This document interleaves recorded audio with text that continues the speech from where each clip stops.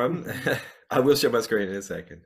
I'll just talk for a little bit about various things, and then I'll show a little bit of a demo.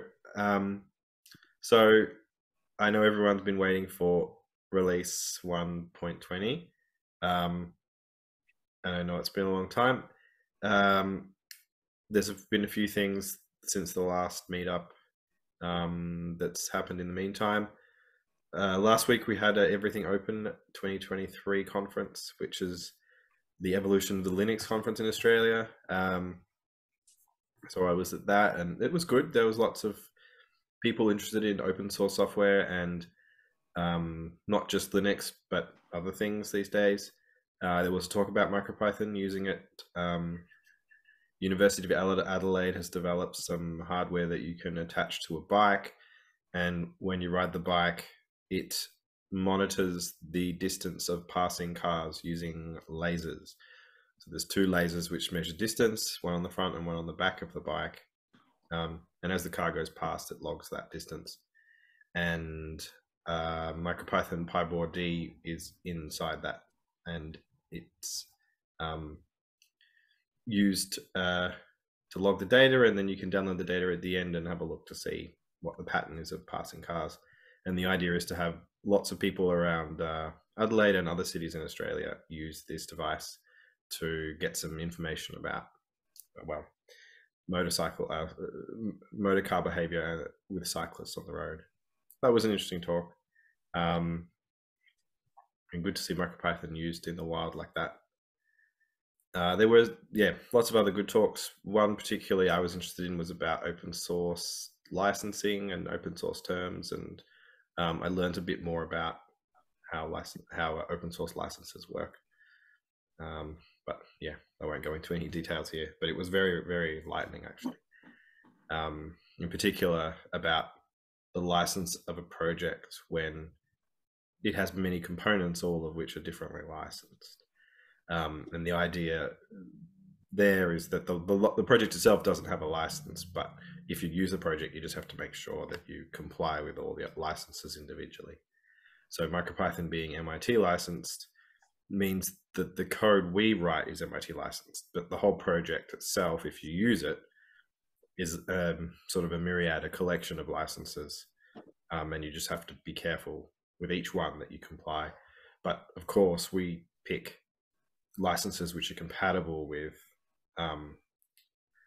MIT. I guess compatible, but sometimes a little bit more obviously restrictive. You know, Apache and BSD, you have to do a bit more, but at least you can comply with all of them, and they are all in the vein of MIT. So in particular, not GPL. So the summary is, well, we keep a top level license file in the project which describes all the licenses that are used. And if you're using MicroPython, well, in anything, but in particular in a commercial product, you should check the licenses to see how to comply with them. If you have to put a notice anywhere in documentation, for example. But yeah, it was very good to learn more about that. So that meant that I didn't have enough time to work on the release, but also we are waiting for Bluetooth support for the RP2040 chip, which is pretty much ready now. And we were waiting on a bug fix, which I think we'll just work around instead of waiting for the bug fix. It just means you can't use Bluetooth and Wi-Fi at the same time at this stage. So you can only use Bluetooth or Wi-Fi on the RP2040. And when the bug's fixed, we'll be able to use both. So that's that was what was taking up time and waiting for that to work. So I can do a quick demo of how of using Bluetooth on the RP2040 on a Picow W, I should say.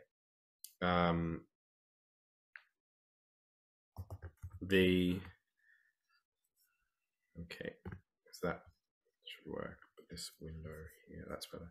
Yeah, sorry, so I should have, it's not, well, RP2040 also already can have Bluetooth if you have like some of the Arduino RP20 based boards have a Bluetooth capable, I think, but the Pico W with its Wi-Fi chip also supports Bluetooth. So here we have, I have 2 boards connected. I think you can still see my video, but there's just 2 Pico Ws connected to my computer. So the Wi-Fi, this chip here is Wi-Fi and Bluetooth. And oops, make sure they don't touch metallically. Here's your MP remote. So I can do like I have this it's not merged yet to master, but there's a pull request there, and it has Bluetooth support on this. So import Bluetooth, and yep, Bluetooth.ble. Damien, we're looking at a web browser at the moment. At least I am. Is that what is meant to be on screen? That's really. Is that everybody else remote seeing that, or is it just me on my end? What was on the web browser? Adafruit. Yeah, okay. That was the previous page that Zoom was on. Maybe it just hadn't updated.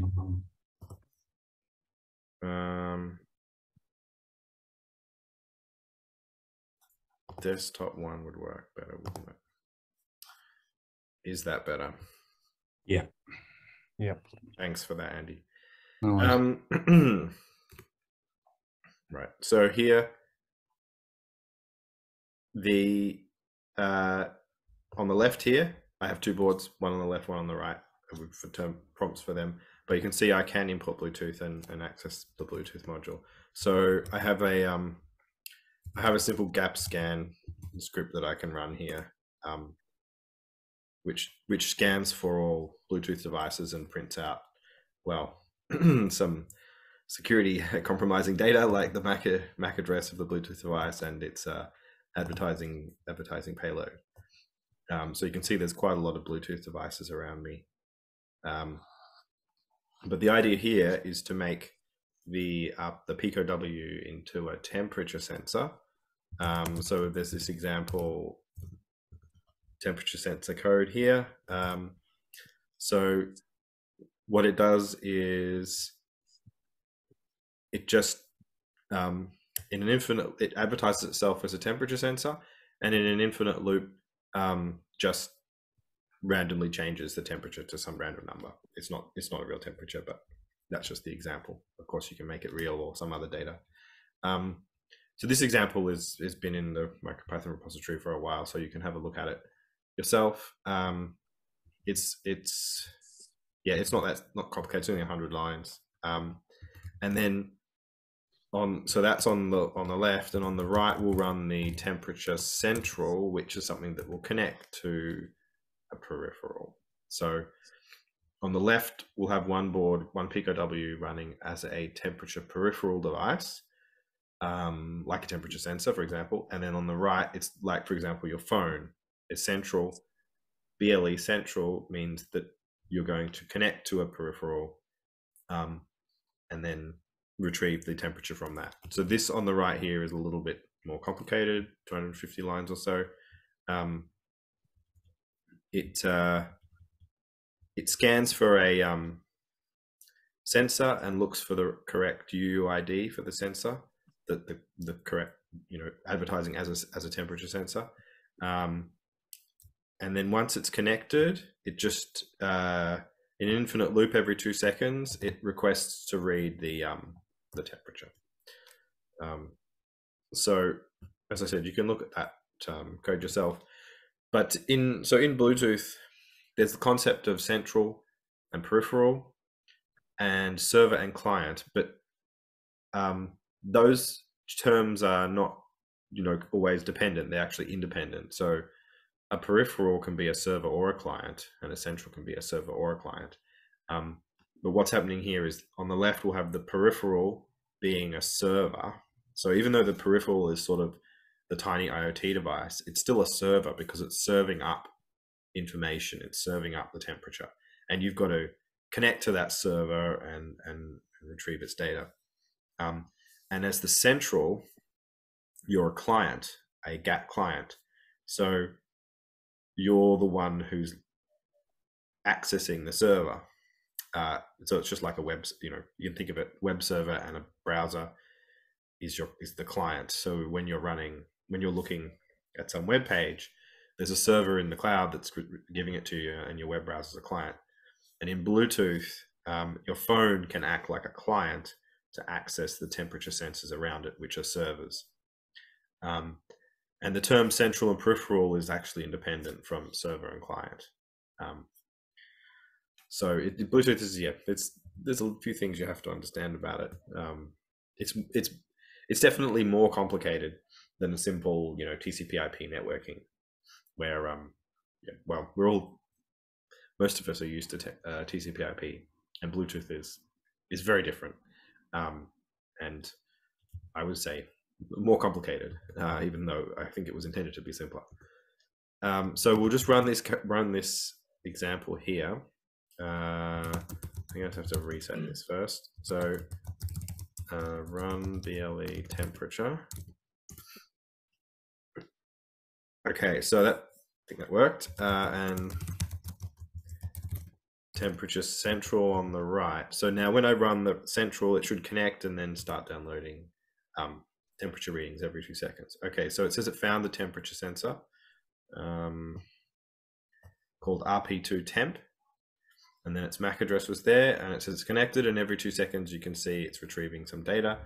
And on the left, the server or the peripheral is saying that it got connected to, and then it's having read requests every 2 seconds. So that's pretty straightforward, and that's how Bluetooth works. So with MicroPython, you can implement temperature sensors or many other Bluetooth devices. I'll just maybe change a few things to show you exactly how it works. So if we stop that, on the left you can see it got a disconnect event, and then hopefully, I can rerun that. Let's just make it read faster. So every, say, 1 second, or every half a second. See if it can support it. Work that fast. Yep. Okay. So the peripheral, when it got disconnected, it re-advertised. So the central can see it again. So now we're reading interval of half a second. So let's stop that, disconnect, and let's reset that. And then let's say that we'll, instead of we can just return, just to show you that it's returning a number that we've set here.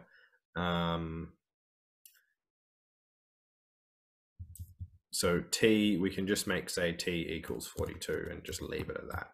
And I won't change the temperature.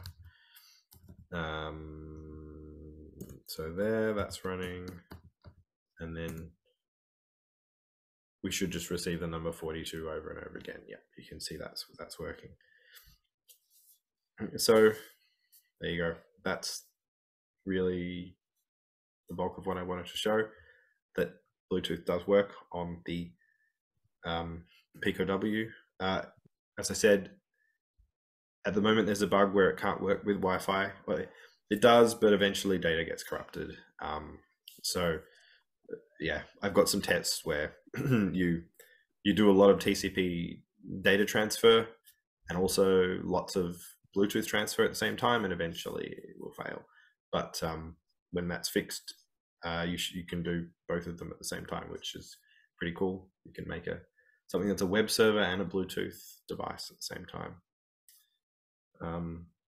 And obviously with MicroPython, MicroPython makes it a lot easier to do something like that.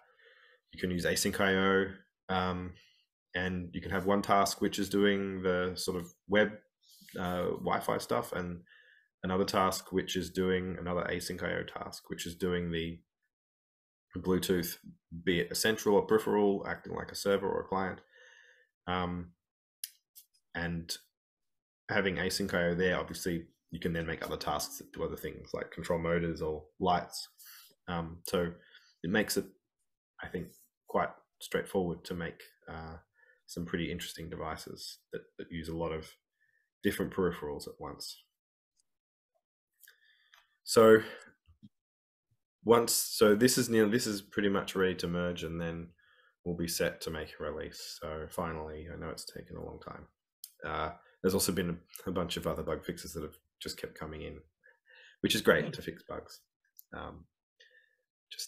It takes time. So with that, I'm done. I'm happy to answer any questions.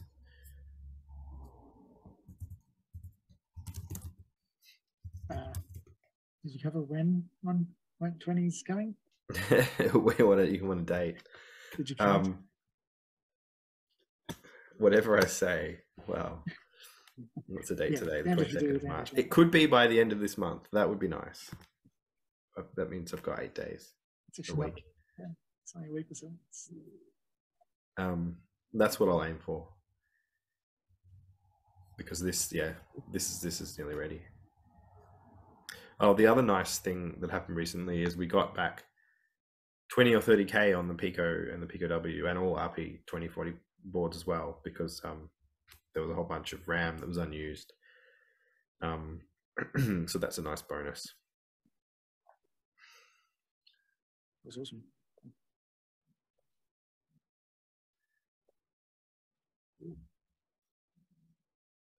Has anyone got any other random questions for Damien? Yeah, random questions are good. Robert's been doing a fair bit of work with what am I trying to say? PWM, making them a bit more consistent across ports. So that's, I didn't have a slide for it, but as soon as I saw Robert's name, I was like, oh, yeah, I've got to remember to talk about that. So currently there's a couple of differences between some of the ports on how PWM's set up and when it starts and so on and so forth. And so Robert's been making Robert in particular, but there's also been a couple of others who have been trying to make that consistent. There's some PRs open. If you've got opinions on that, please go comment on it. Damien, I'm not sure how across that you are. And yeah, I was initially part of that discussion. I have to catch up on what's been happening. But yeah, Robert, did you want to comment on that at all, Robert, or is it just